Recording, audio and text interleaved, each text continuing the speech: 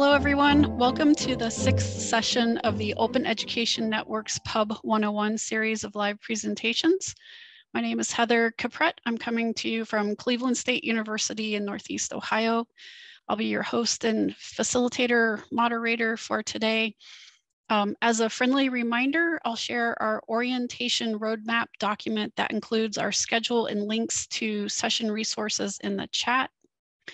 Soon, I'll be handing it off to our guest speaker, Carla Myers from Miami University Libraries, to talk to you about memorandums of understanding when working with authors. As always, we will leave time for your questions and conversations. There may be many of you who have experience with this topic, and we invite you to share your experiences and resources. Next, I'll go over some housekeeping details. This webinar is being recorded and will be added to our YouTube Pub101 Spring 2023 playlist. We are committed to providing a friendly, safe, and welcoming environment for everyone, aligned with our community norms. Please join us in creating a safe and constructive space. Please remember there is a companion resource for these sessions, the Pub101 Canvas curriculum. And you can find this at the link that I will share in chat. So I'll post 3 links for you for the housekeeping details. And now I'll hand it over to Carla to talk to us about MOUs.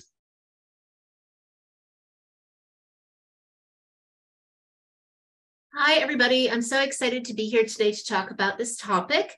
Heather, can you see my screen okay and hear me fine? Yes, I can. Thank you. Awesome. Thank you for confirming. So I'm excited to be here today, not just because I love Pub101 and the Open Textbook Network. Excuse me, that should be Open Education Network. You can tell it's been a long week for me already. But especially to talk about MOUs, because they can be such an interesting and helpful and useful part of the publishing process. Talking about a call for proposals previously, how do we move from a call for proposals to being to the stage where we are talking about an MOU or Memorandum of Understanding? So we've talked about putting out the call for proposals, communicating the program expectations, what we're looking for to people in our campus community to get them involved in the publishing program. Those authors responded based on their understanding of what we were looking for. We selected projects based upon our capacity, perceived capacity, and shared understanding with the author. And now it's time we really want to clarify things using a memorandum of understanding as that communication tool to kick off the whole publication process.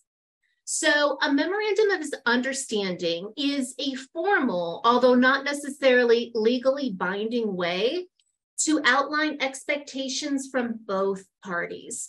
So as the author, what can they expect from us in terms of services and support? We, in serving as a publisher, what do we expect from them in terms of formatting and deadline and resources and supplementals that are going to go into there? They can be as long or as short as you would like to have them be. I've seen memorandums of understanding that are 10 pages long. I've seen them that hardly take up half a page. So the great thing is there's lots of flexibility with MOUs to customize them to the specific needs of your publishing program. So why have an MOU? I really like these because I feel like they set the tone for collaboration. We're both excited to partner together as the author and the publisher. Now let's sit down and outline what we want to achieve and how we are going to achieve it. Another thing I like that it really formally establishes expectations for everybody involved. So I've been involved in publishing situations where I don't know how wires got crossed, but they kind of did. So for example, we one time had a faculty member here who was really excited to be part of our open textbook publishing program. We reviewed the proposal. It seemed like a great fit. We got to the point where we were ready to accept it. And I was talking about the MOU. And one of the areas was talking about compensation and in saying that, you know, we have a grant that goes along with this, and that would be given to the faculty member to use in these certain ways, but there was no remuneration beyond that. And the faculty member was like, wait, what about my royalties? And we were like, oh, well, this is open publishing. There are no royalties. It's put out there for free. And they hadn't necessarily realized that. And it really made us reflect on, what were we trying to communicate out when we were doing our call for proposals that led to that confusion? And how could we better address things in the future to make sure they understand what we meant by providing that one-time grant, and then, what might come after that. But without having sat down to talk through that MOU at that time, we could have gotten all the way through the publication process. And then there was this expectation from them of receiving royalties that didn't come to fruition. And that could have caused a lot of frustration. So it's really great for kind of formally laying out things. And then when there's confusion, or maybe one side or the other, it can be either one is not living up to expectations. It gives you a document to go back to and say, okay, what might we need to change here in order to, meet the goals of what we're trying to achieve? Or sometimes, this was presented to us for a publication this way. In the MOU, we stated it, we need it this way. So putting that work back on them to go in and submit it in the format needed. So lots of useful things can come about as a result of using an MOU for your publishing program. So there's a few things you need to consider. First off is, who is the agreement going to be between? So very obviously it is going to be between those creating the OER, whether it is one author or multiple authors. One thing when there's multiple authors, sometimes we will have what we call a corresponding author. So if we have a project that's going to have 5 authors, the corresponding author, we send communications to them. They share it with the other authors, bring back the group decision, and communicate it back to us. There's some pros and cons with this model. I think the biggest pro is everybody's busy. And if you're trying to get responses from 5 people, that can be a little bit harder as versus trying to get a response from one person. Sometimes I've seen authors talk ahead of time, if it's something big like adding or removing a chapter or moving something around, we all want to have input on it. But if it's just editing and wordsmithing and kind of basic things like that, the corresponding author can make the decisions in those situations. So it can facilitate communication and moving the project forward. The only times corresponding authors can sometimes be a little bit of a hang up is if you get to the point where the corresponding author isn't corresponding with you for some reason, or they're making decisions or calls about the project that are outside what the group empowered them to do. I will say when it comes to MOUs, if we are working with a group of authors, we require that all the authors be there for the discussion. We all sign the MOU together. We make sure we answer all of those questions ahead of time so they understand what that communication structure will be with the author. So that's on the one end, the author or the authors of the project. On the other end is who is actually doing the publishing support. Sometimes that is the library. Sometimes maybe it's division or a specific department in the library, or sometimes it's the academic institution itself. So here at Miami University, the MOU is kind of made on behalf of Miami University, even though I am the one primarily supporting the publishing program. And the reason we do that is we make sure any rights or anything we're empowered to do with the MOU is tied more to the institution than one person or one role. And the reason for that is, people can move on. Maybe they win the lottery. Maybe they decide to retire or leave the job or something. And if that project is just connected to my name, that can then cause some issues. Even having it tied to a specific role, people's job titles or roles can change. They might move into a new role and that's empty. So here at Miami University, we choose to do it between the institution and the authors rather than any one person or role in the authors. That again is completely up to you and your institution. I have seen libraries do it different ways. Sometimes it's between the library and the authors. Sometimes it's between the publishing department and the authors. Sometimes it's the institution. Again, here you can think about what 2 parties or what groups of parties is this going to be between and customize that to your institution. Next, you want to think about what is actually in that memorandum of understanding. And usually you're going to see 2 main groups. Number one, what are we expecting the authors to deliver? If we're talking about an open textbook, the text, that's probably going to include images, charts, figures. One big thing we always highlight in our memorandums of understanding is clearing permissions. So when you are reusing third-party content, under what context are you using that? If you are reusing images or charts or graphs, do we want those to be all Creative Commons licensed? If we are going to empower authors to reuse images, charts, graphs, things like that under user rights found in the law, like fair use, to what extent do we want them making those decisions under? Do we have the ability as a publisher to kind of maybe override a decision that we don't necessarily agree with? Or if something is not made available under an open license, to what extent are they responsible going and obtaining permission from the rights holder to use that in the work? So very clearly outlining from the author, here is what we expect to get from you as the project, your deliverables. In terms of the institution, we outline here is the publishing support we are going to provide. Maybe in terms of finding contributors. So we have a student employee who is very skilled at graphic design and art. And we are able to employ them to help support people publishing open educational resources by creating some of that artwork for them. So noting that that's a contribution. Maybe we say, as the publisher, we're going to be willing to go out and find reviewers for your work. Will you focus on writing it? We'll outline to what extent will we provide copy editing services, layout services, who's going to be doing those, whether we're doing those in-house or whether we're contracting with a third party like Scribe. And then the actual publication itself. What are our plans in terms of where this will live and when we hope to have that project published? So outlining what the author is delivering and then us as a publishing program, what that author or authors can expect from us. What is your timeline? This is a big one. And I will say I helped founded and was an editor of a journal for 10 years. I recently completed a book that was published that took me almost 5 years. And if there's one thing I've learned being on both sides of the publication process as the editor and the author is that however long you think it's going to take you, double that, add on a few months, and that might actually be more of a true reflection of the timeline. Now, I have some authors that have hit their timelines on the head every single time, in fact, turn things in early, but it's mostly been my experience, myself included, that life happens, that we set aside a week to work on a project, but then we got busy with something else at work that was assigned to us.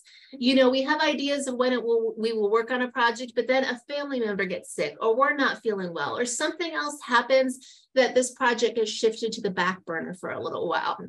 What I tell authors is, let's set some initial dates for when we want to have this published. What are your goals for submitting things? But as we all know, life happens. If anything changes, talk to me. That's the biggest thing, is just let me know. Because if I know what's going on, then we can be flexible and shift those dates around as needed. Where we run into the biggest need to shift dates is if we're contracting with a third party like Scribe, and we tell them we want to utilize your copy editing services and we will deliver this manuscript in December. They might be planning on that project in December. And if we want to shift it to February, that might mean shifting around to some of their other projects, or they've booked other things for February, but they can't get it till March. So us staying in communication with third-party vendors we might work with. So I think initially it's a really good idea to set up the due date of the deliverables from the author, but realize that might be flexible, and telling the author the exact same thing back, especially for things that we might be doing in-house like layout, that it's kind of a party of one with a little bit of support working on this here at Miami University. And while I set aside and focus time for this project, things can happen with me personally or other projects, or things can come up at work. And if my timelines are going to change in terms of getting things back to you, I will let you know. So I will say the dates are probably the thing that I have seen most often revisited as part of the Memorandum of Understanding. Before we go into how materials will be submitted, Heather, do we have any questions on anything I've talked about so far? Yes, we do. Carla, okay. There's a question from Michael. He asks, how do you include making content accessible in the MOU? Is this a faculty responsibility or the institution's? It is a little bit of both. So what we put forward is guides and best practices for our faculty members. And fortunately here at Miami University, we have lots of resources to help them with that. So how do we want you designing your headings? So we know what is a title, a first, second, third level heading, things like that.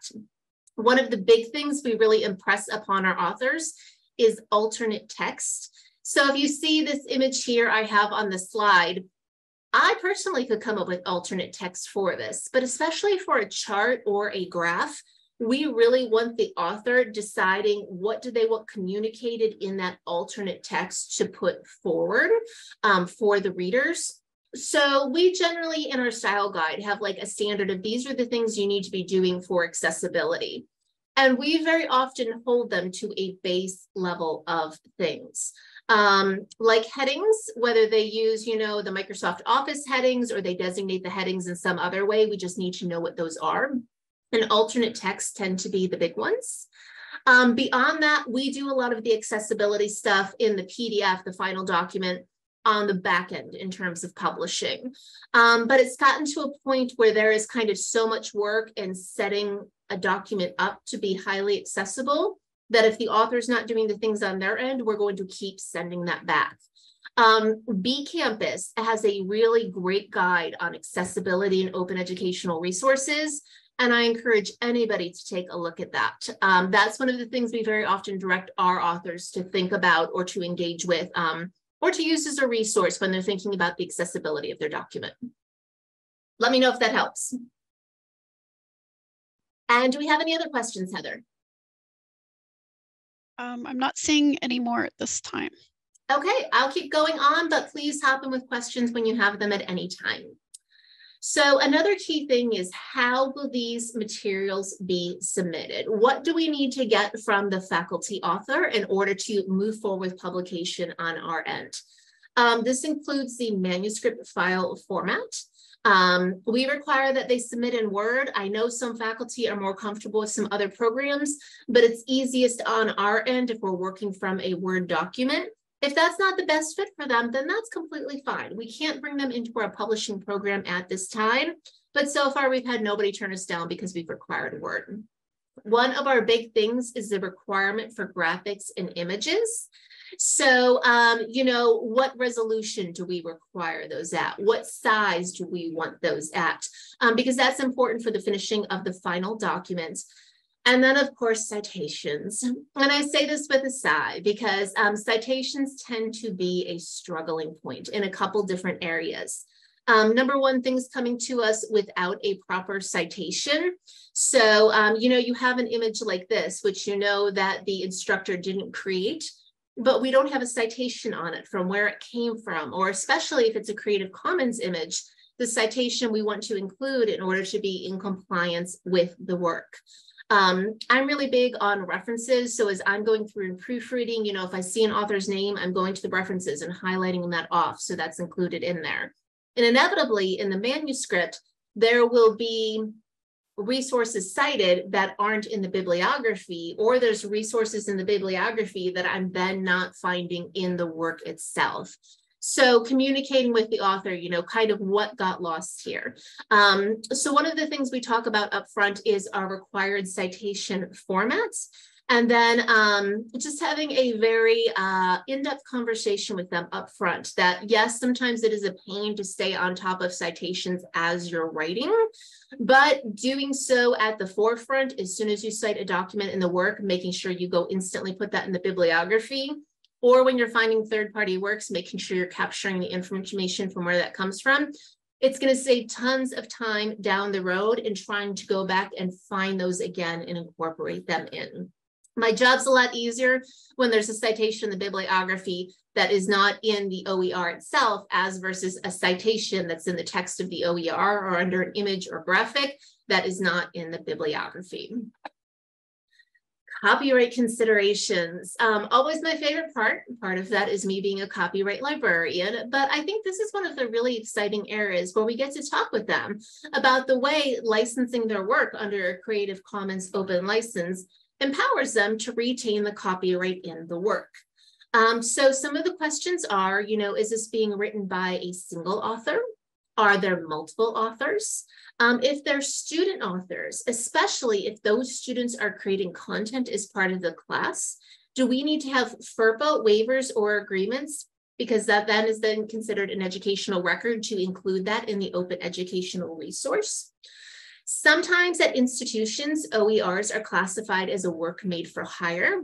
So I'm going to pick on my colleagues here. Say Amanda came to our publishing program and we're so excited to have the work. And it's in exchange for the honorarium and publishing support that we're going to provide. We're going to call it a work made for hire so that the copyright is then retained by Miami University rather than Amanda. Now, of course, under the open license, Amanda is going to be empowered to reuse that in multiple ways. I know doing this is sometimes a little bit controversial, but one of the biggest benefits I will acknowledge is then if Amanda moves on to bigger and better things, we as the institution are empowered to reformat, do different things, bring in new authors, things like that with that work that we may have questions about otherwise, depending on what Creative Commons license was chosen for that. So thinking about those authorship and rights holder considerations. Certifications and indemnities.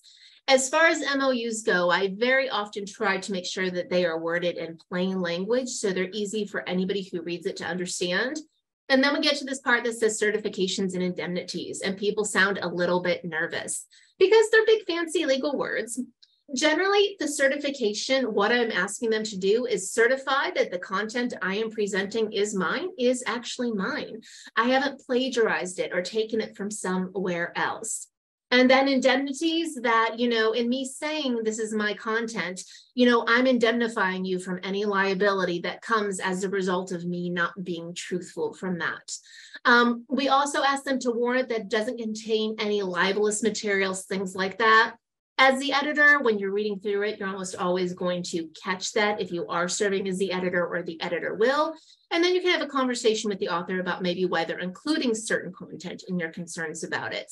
But that is one of the more legally worded areas is the certifications and indemnities.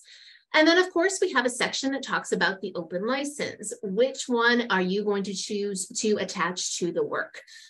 Here at Miami University, we really encourage them to choose one of two licenses, either a CC BY, so a Creative Commons Attribution License, or a CC BY NC, a Creative Commons Attribution Non-Commercial License, just so that work can't be reused for commercial purposes. So those are the two primary ones.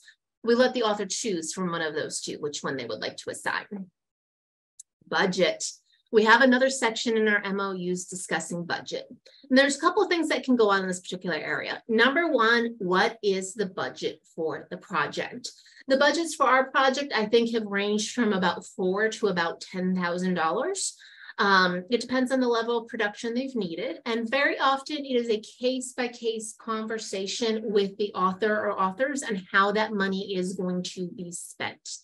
For the most part, it is almost always spent on production, on maybe hiring a graduate assistant to help create some of the content. Sometimes some of that is spent for permissions, works they wish to reuse that are not openly licensed and we don't feel fall within user rights like fair use. So outlining what types of expenses can be covered and can't be covered. We have offered our faculty authors honorariums, but to a T, they have all said, you know what, I'm not doing this for the money. Why don't we just put this back into the project? But then, if you are offering them an honorarium or a stipend, something you want to include in the MOU is how is that going to be paid out? Some institutions say, we'll give you half up front and we'll give you the other half when the work is published. Some institutions say we will, give you the honorarium when the work is published, when it's finalized. That's something you can decide internally how you want to distribute those funds as well. Something else you may want to include here is who is going to be paying people. So with the publication support we provide, generally, if there's any bills to pay, we have those come to the library and we pay them. I know at some institutions, they just transfer the funds over to that particular author or author's department, and then they are responsible for paying any bills out of that fund associated with those costs. So something to think about at your institution too, to include in the MOU, how are those payments going to be made? And then contingency planning. Issues almost always arise in publication, and that's just fine. And they very often arise on both ends. Life happens with the author. They're a little delayed in getting it in. They had hoped for permissions for a couple works. They weren't able to get those, so they need to recraft the chapters. So they're a little delayed in getting that. On the publishing side, maybe another author is a little late in getting their manuscript in. So, that delays you in getting their project started. Or maybe something happens at your institution. You have a water leak and the library is in chaos for a month and a half, and that slows down production. So you can always go back and easily revise MOUs. In terms of citation style, they decide partway through they want to use ALA instead of APA. MLA instead of APA. Are you amenable to that? Okay, if so, we can reword that part. Like I said earlier, changing the dates is the revisions I most often see.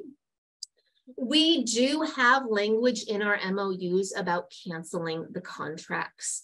And again, this can go both ways. We've had faculty who have the best of intentions in the world in getting these projects together, but then something happens.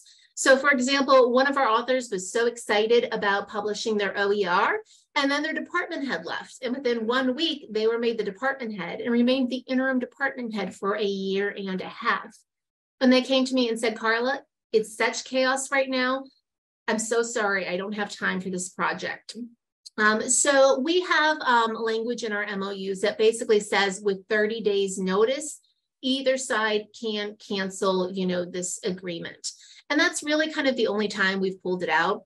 And that was in a way a cancellation, but it was also, okay, we're just kind of setting this on the back burner. When you're ready to come back, we're excited to work with you again. We'll probably draw up a new MOU then, based on any new practices we might have here as the library publisher or anything new you might want to see out of the project.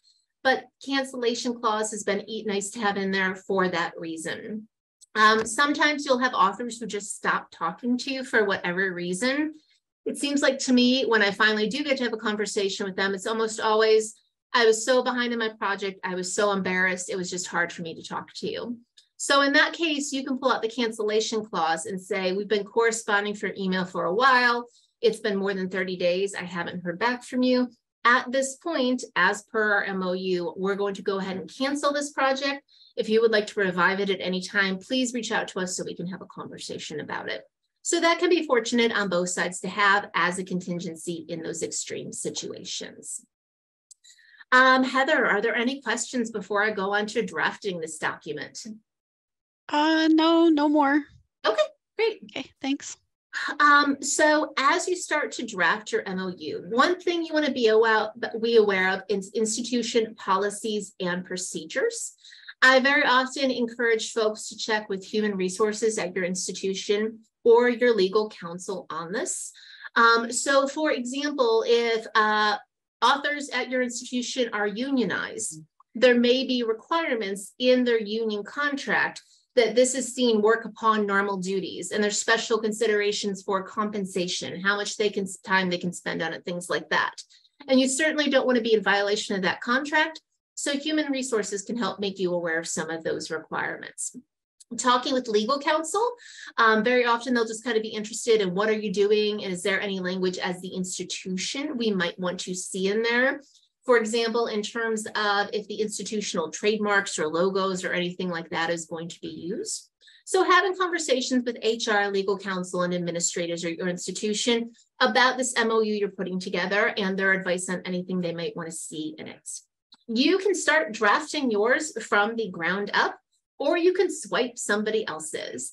I very much encourage you to swipe somebody else's. That's kind of what we did here at Miami University.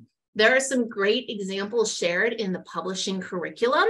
And then also what we did is we took a look at my book contract and we're like, wow, looking in here, there's some language we actually like. And part of that was like in terms of revisions. So if there comes a time where the work needs to be revised, that we would approach the original authors or authors first. But if they decline to do those revisions, that we as a publisher would be then empowered to go seek other people to do those revisions. So we stole a little language from that as well that we like to work into our MOU. So I think for most people, it ends up being a little bit of both. Go take a look at those MOUs that are available in the publishing curriculum, pull pieces and parts from them that you think would be good for your institution, and then maybe add in your own institutional language or practices to be reflected in that document. Tips and recommendations. I already said this a little bit, but wherever possible, use plain language. I've been working with US copyright law and contracts for almost 2 decades now, and I still even get a headache sometimes trying to wade through the legalese. Chances are your authors, especially if they're in the humanities or if they're in the sciences, have never really approached this type of language before. And we really want them to understand what we are trying to communicate, both in terms of what we can offer and our expectations from them. Organize the document logically, whatever that logic might look like to your institution.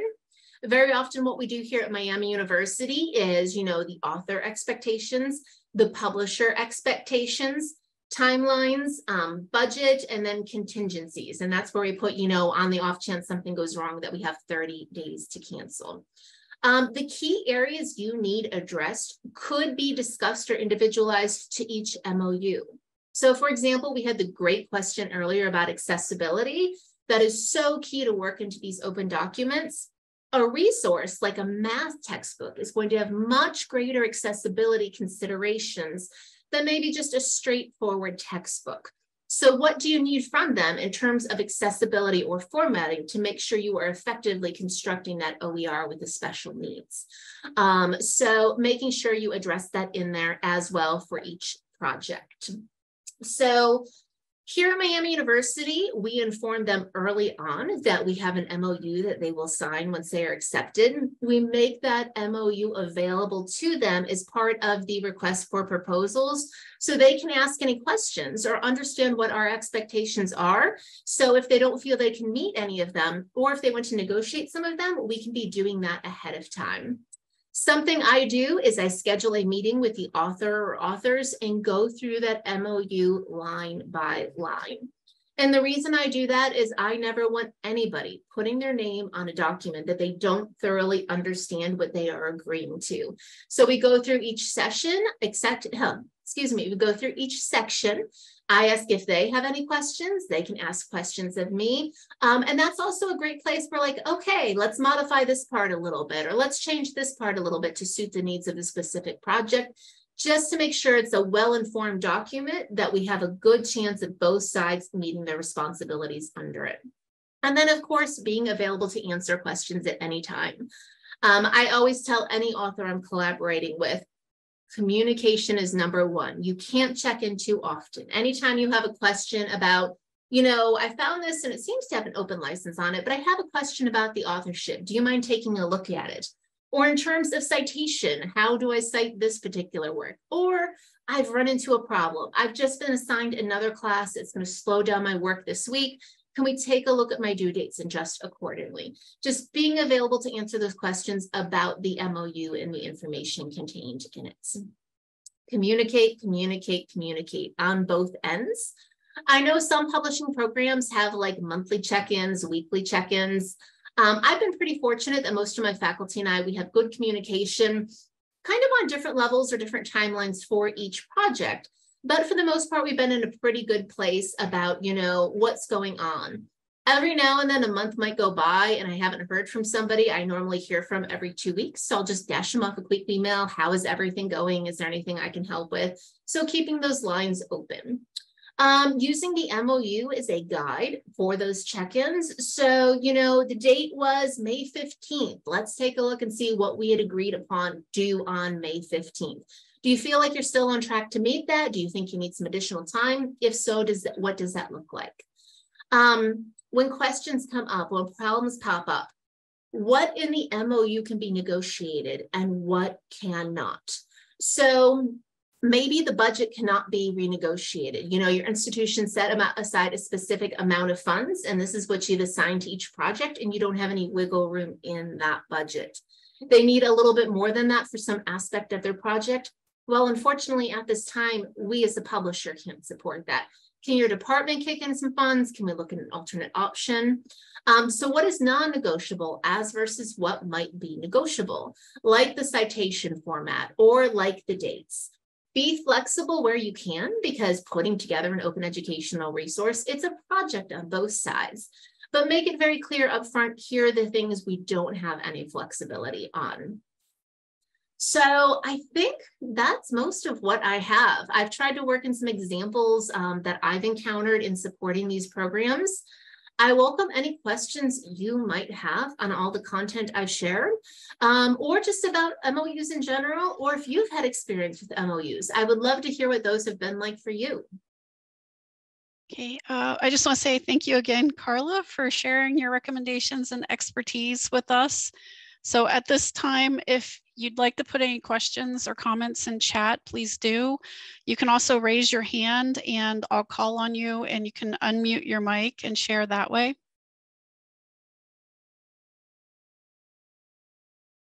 Okay, here's one from Colleen. She says, thank you, Carla. Do you recommend requiring a MOU for OER adaptations in addition to new creations? Sorry, I'm muted. I would say that's up to each institution. So we have a program, make sure I have this straight, the alternate textbook program, where we are putting together an OER from a class. Like really, they're not writing a lot of content, they're just pulling from different sources.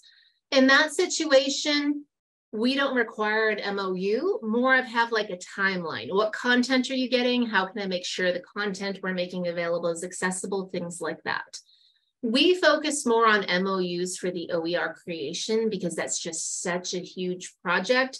And we kind of do need certain things to fall in line because we are such a small shop in supporting those. But I could see an MOU from both sides. The one for adaptation could certainly be much shorter because they're already starting with a lot of that content ready made. So what is their timeline for adapting that? Where they need a librarian's help to bring in some supplemental content that they're having trouble finding. So if you're going to have one there, I could see it being much simpler than a publication one. Karen posted, Carla mentioned you can find MOU templates in the Pub101 curriculum, and Karen's posted the link to that curriculum in that spot. Thank you, Karen. I have a question. Like, What? I was wondering, and this could be asked of the group as well as Carla, who holds the copyright to faculty and staff writing at your university?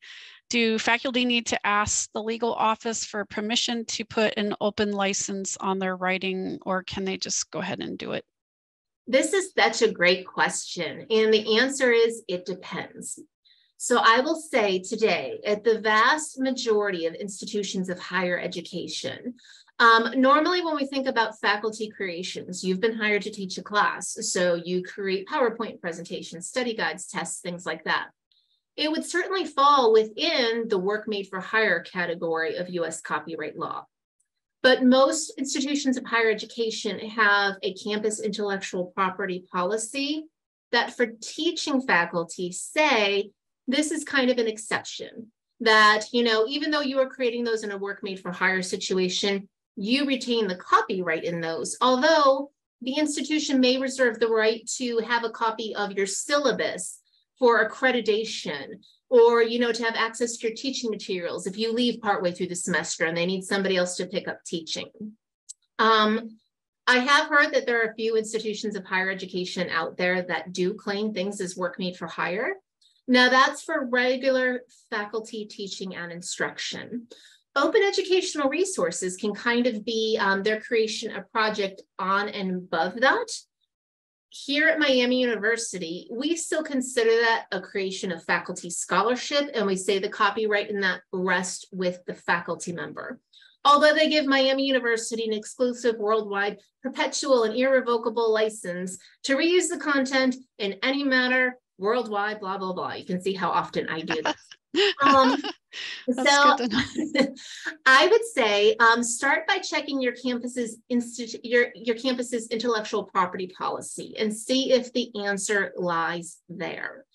If it does not, that is definitely one of the questions I would reach out to legal counsel about. How are we going to classify this as faculty scholarship or as a work made for hire situation? And that's also, especially when money is involved, kind of a good conversation to have ahead of time. I had a faculty member a while back who was asked by their department head to create an online class for lower level courses that any instructor could teach. She created the syllabus, she created all the lessons, she created all this content. And then the department said, okay, thanks, this belongs to the department now. And she's like, whoa, wait a minute, what? No, I created this, this is mine. And he said, no, I paid you, this is mine. And because there was no agreement ahead of time, I very unfortunately got drawn into the middle of this with our legal counsel to figure out who owned the content. So having that conversation ahead of time can be really great to help avoid those frustrating situations. Okay. Angelique Carson says, swiping from other MOUs provided a huge benefit when researching other programs' infrastructure and building our pilot program. We found a wealth of items we needed to consider. And Haley says, we, IU, encourage fellows in our projects to CC license their works since they retain copyright. We only ask for a non-exclusive license for preservation. And then Amanda said at Ohio State, faculty own their IP, intellectual property, can license staff counts as work for hire, so we cannot. The university owns the decision about licensing. I just found that interesting, like, because one of the law librarians mentioned something about at CSU, faculty have to ask legal to put a Creative Commons license on their work, and I'm not sure how accurate that is, but it just seems like an extra step.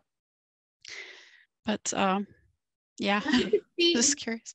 So it can kind of go both ways. So I'm a faculty librarian. So something like this PowerPoint presentation or a book chapter I might write, there's no question that I retain the copyright in that as a faculty member under our campus intellectual property policy. Now, for our publishing program, say I create a publication manual. Now maybe I'm doing that more within the scope of my job rather than like faculty creative work and scholarship. So it could be that manual that I've created is considered a work made for hire. And then that situation, I could absolutely see, okay, since the university owns the copyright in that, they want me to go to legal counsel for that document, you know, to put an open license on it. But yeah, I would say take a look at the intellectual property policy at Cleveland State, and there might be a little bit more clarity to find there when that open license is required, or permission for the open license is required, I guess I should say. Yeah, it's an eye-opener for me. Do we have any more questions or anything anybody'd like to share?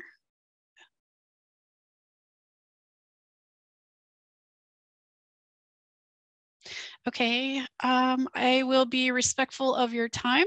I just want to say thank you again to Carla for talking with us today, and thank you all for joining us to learn more about open textbook publishing.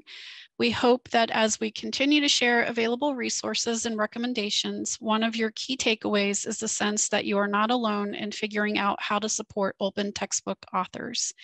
Remember that if you have more questions about today's session or would like to chat with others about it, you can do so in our class notes, which I'll put a link to in chat. We'll take a look at these notes and questions and comment there. And just as a reminder, next Thursday, May 18th, we'll have a session on working with authors presented by Abby Elder. We hope you can join us then, and please everyone have a good rest of your day. Thank you, everybody. Have a good one.